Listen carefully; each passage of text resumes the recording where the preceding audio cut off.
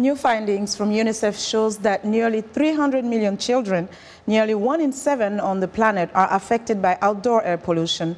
The report, Clear the Air for Children, says satellite imagery confirms that around 2 billion children live in areas where outdoor air pollution caused by factors such as vehicle emissions and heavy use of fossil fuels breach the World Health Organization's minimum air quality guidelines. It says South Asia is most affected, with 622 million children in these areas, and Africa has 520 million.